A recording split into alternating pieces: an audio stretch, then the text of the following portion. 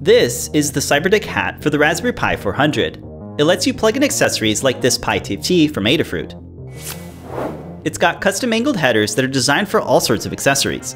We designed a plate with slotted rails for attaching extra breakout boards. You can use hardware screws and standoffs to secure them to the plate. It's secured directly to the mounting holes with M25 screws. The Cyberdeck plugs into the back of the Pi 400 and is held in place with friction. The mounting plates can be 3D printed, laser cut, or CNC milled. We also designed a smaller one for the Cyberdeck Bonnet.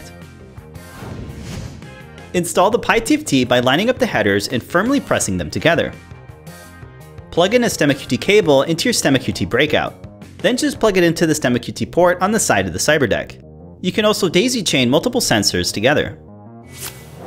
This is the AMG 8833 thermal camera running demo code on a PiTFT.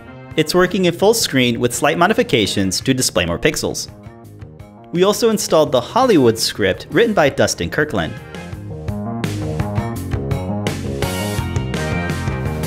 We milled the plate out of acrylic using a desktop CNC from Bantam Tools. I etched a pattern of circuit traces using an engraving bit.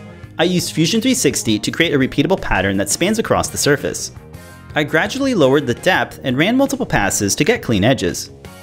The engraving really stands out when viewed from the other side of the acrylic. Using a 1/16 inch end mill, I ran a 2D contour to create the outline. I also used it to cut the 2 slots and the 4 mounting holes. I really like the look of these traces, especially on fluorescent acrylic. And there you have it, the Cyberdeck from Adafruit. So if you have a Pi 400 and some accessories, we hope this inspires you to check it out.